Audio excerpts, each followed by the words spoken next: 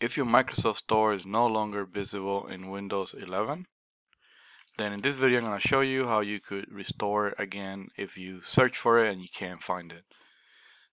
What you need to do is you need to go ahead and open a Powershell window, and you want to do the ISE, right click and run it as administrator.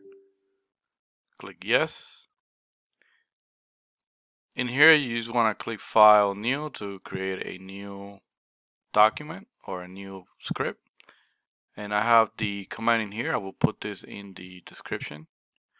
So this will essentially reinstall the Microsoft Store for you. So you go ahead and paste that code in here, and then you click on the run button that you see here for run script, and then it's gonna go through the process. If you don't have administrator rights in your computer, you may get a message saying that you don't have permissions.